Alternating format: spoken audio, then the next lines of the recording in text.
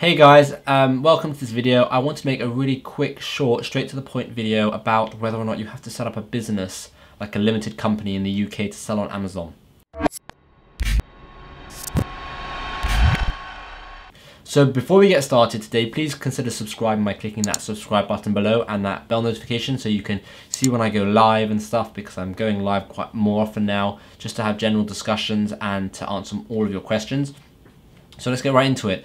I get this question a lot, and it's, do you need, or do I need, a limited company to sell on Amazon? And the basic answer for that is no. But we recommend that you do set up a limited company, and I'm just going to tell you that quickly why. So you can sell on Amazon, again, sorry for the sun, it's annoying. You can sell on Amazon as an individual, which means you just connect your personal bank account and all your personal information, and they'll pay you to your personal bank account. And that is fine. And the benefits, the drawbacks are you can't sell as much, there are higher fees, and when it comes to paying tax in the UK, you're going to be paying a hell of a lot more tax on your personal account than you would on a business. So for example, you pay 20% tax, if I remember correctly, I might be wrong, but you pay 20% tax on anything over £10,600 a year, I believe. And then as soon as it gets to, I forgot how much it is, but it jumps up again to 40%, which is huge.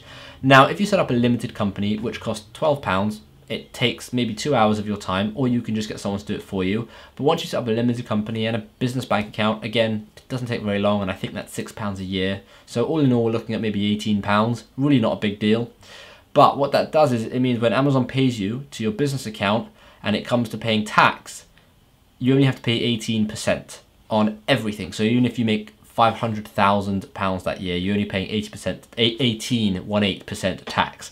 So having a business is hugely beneficial, really beneficial. But if you don't want to set up a business just yet because you're not sure if you're going to go into this further, or you're just not sure, you're still on the fence about doing this whole thing, then don't worry, you can set up as an individual. And in fact, someone I've just helped has just set up this as an individual because they're just starting out, and as soon as they get it going, they're going to set up a business. So you could do it that way. So I hope that answers your question. And you know what, leave a comment below.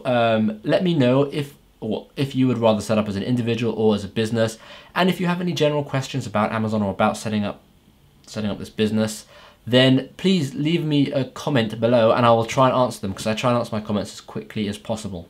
So thanks so much for watching this video, and I will see you in tomorrow's video.